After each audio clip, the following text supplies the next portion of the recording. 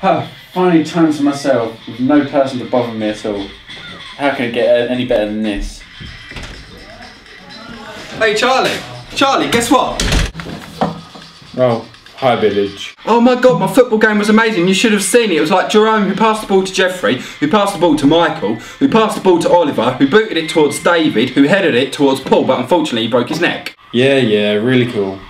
Yeah, and it was like after Paul was sent off and that, Simon came on with a giant sword and tried killing a few people, but the ref sent him off before he had a chance, so Sam came on instead as a substitute. Okay, I get it. You had a great time. Now could you please leave me alone because I'm trying to play a game here.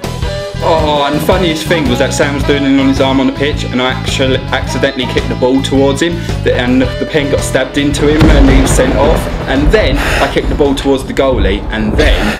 Shut up, village! Really, will you just stop with this? I don't care about your stupid football match. I just want to be left alone. Please, just go away, be quiet and leave me alone.